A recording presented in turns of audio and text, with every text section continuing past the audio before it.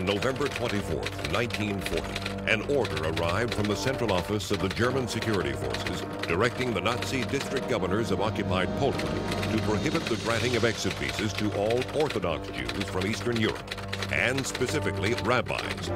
The spiritual continuation of the Jewish people, should they reach the United States or other places throughout the world, stated the order, must be prevented. Against this background, an heroic episode was about to be played out by a little-known Dutch consul in Lithuania named Jan Zwartendijk, who later came to be known as the Angel of Mercy.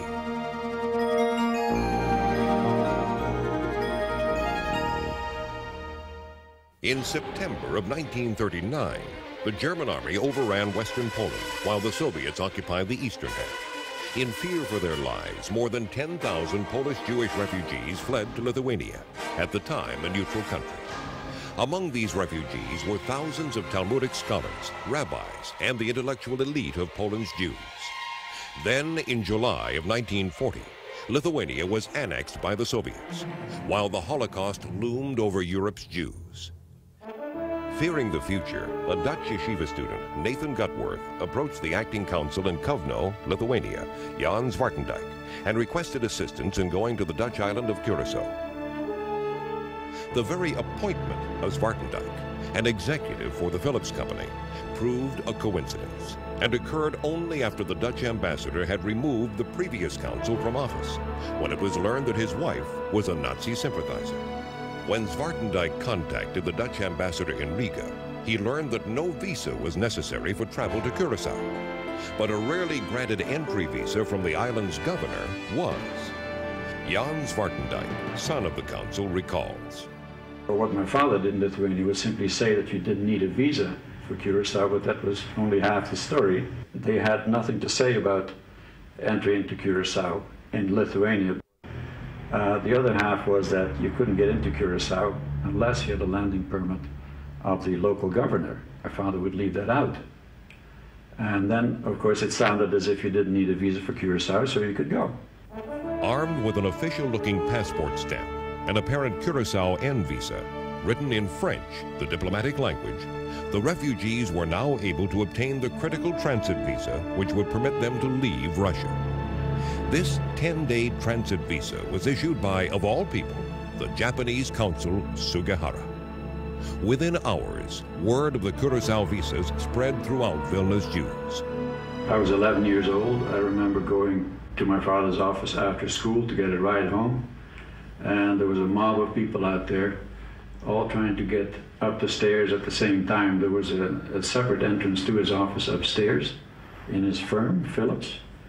And people were standing there in line, and it was useless to get a ride from my father because he didn't go home until late at night and went back early in the morning. At grave personal danger from both the Nazis, who now occupied Holland, where he was soon to return, and from the Soviets, Jan Zwartendijk worked tirelessly writing visas for 10 crucial days. He started about July the 24th, and ended somewhere on August the 1st or August the 2nd. And according to his own estimate, thought he had written 12 or 1400. We now find from survivors that he actually wrote more than 2100. He thought it was a slim chance, but it was the only chance, and that it was the decent thing to do to work on it. He was a very decent man.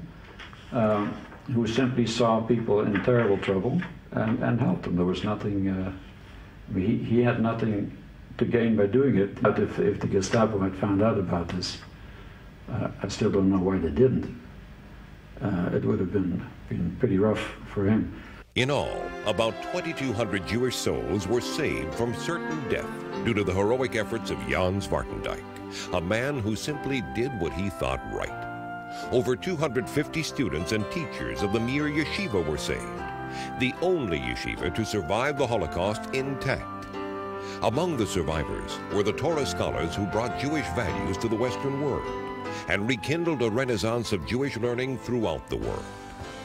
Also saved was Rabbi Zelig Epstein, who later became the teacher of Boys Town's Rosh Yeshiva and Dean Moshe Lynchner. Today in Jerusalem, Jan Zwartendijk's ethic of caring about others and doing the right thing is perpetuated at Boys Town through the teaching of the timeless values of our sacred heritage. Here, amid the ancient hills of Judah, stand monuments to Israel's past and Israel's future. Surrounded by the very ground on which the foundations of the Jewish people were laid, is yet another miracle in Jerusalem.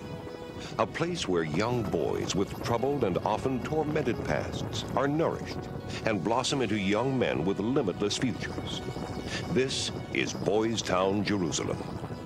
Founded in 1949 by Rabbi Alexander Lynchner and Ira Gilden as an educational and spiritual haven for Jewish boys who were survivors of Europe's death camps and for refugees of Arab oppression, Boys Town today stands proud on its magnificent 18-acre campus. Here, boys from over 50 countries throughout the world learn moral and ethical values and a sense of social responsibility. This, combined with a religious and academic education, gives special meaning to the words Torah and technology. As Israel's needs have changed, so too has Boys Town's approach to technical education. The new comprehensive interdisciplinary technology allows each boy to realize his full potential by providing an opportunity to work with many different scientific disciplines. Boys Town's comprehensive interdisciplinary technology is recognized internationally as a trend-setting example of education. The role of the computer is central to the boys' education. Boys Town students learn basic and advanced computer science. New immigrants use it as a tool to learn Hebrew. Student life at Boys Town is more than classrooms. For over 1,000 students, Boys Town provides comfortable dormitories. For many students, these bi-level rooms are a far cry from their former impoverished surroundings. Over 5,000 meals a day are served to students and staff in beautiful and spacious dining rooms. Here, boys from a myriad of cultural backgrounds join the Boys Town melting pot to exchange ideas and enjoy the home cooking. Recreation plays an important role in student life, and free time is often spent in one of the many Boys Town athletic facilities. Part of our philosophy at our school is that in addition to the education that the students receive, it's very, very important to inculcate the values of helping, of caring for others, of giving of oneself to others, and not just receiving like students mostly receive. It's part of their responsibility and responsibility of being a Jew to help others. We also send students before Pesach to clean in elderly people's homes so they can't help themselves, and fix things, repair things in people who have limited means. Our students know how to work with their hands, carpentry, electrical work, basic even plumbing, fixing closets, fixing doors, all kinds of work where the boys are able to make use of their talents. At first glance, these boys look like ordinary kids doing ordinary things. But there is nothing ordinary about them. For they come from a region just north of Gaza called Gush Katif, an ancient Jewish area now besieged by daily rains of terror. Life has become nights in bunkers, going to school in armored vehicles, seeing loved ones attacked and murdered.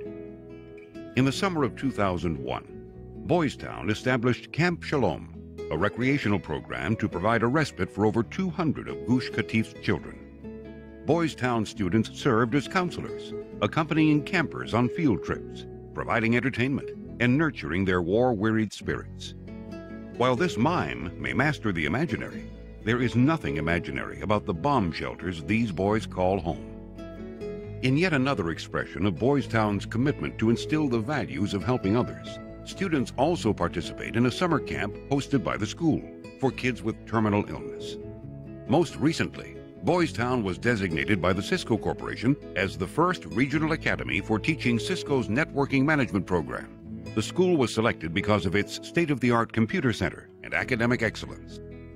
In May of 1996, a ceremony was held at Boys Town, Jerusalem to establish the Jan Zwartendijk Faculty of Humanitarian Ethics and Values. Attending was Jan Zwartendijk's children, Edith, Jan, and Robert. And so now, I would like to call members of the Zwartendijk family, Dr. Jan Zwartendijk, Mr. Robert Zwartendijk, and this is Edith Yes.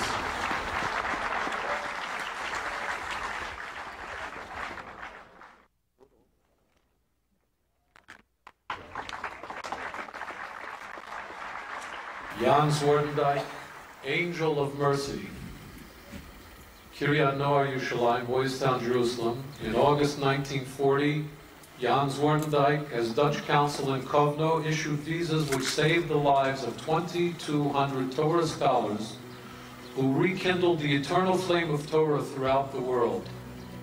In honor of his heroic humanitarian efforts, a grateful Jewish people has established a permanent scholarship fund at Boys Town, Jerusalem, Yerushalayim Ir HaKodesh, Chaf Zayin Iyar Tashnav. They are the immigrants from Russia and Ethiopia. They are the refugees fleeing from Middle Eastern countries who to this day oppress Jews. They are the survivors of broken homes and emotional torment. They are the students of Boys Town, Jerusalem. And it is they who are our future. But Boys Town's mission is far more than producing scientists, doctors, military leaders, and professionals. At its very core, its heart, is the reclamation of the human spirit through the values developed and nurtured here. And it is these values, this vision, this sense of social responsibility, which will ultimately leave its mark on the history of the Jewish people and strengthen the State of Israel.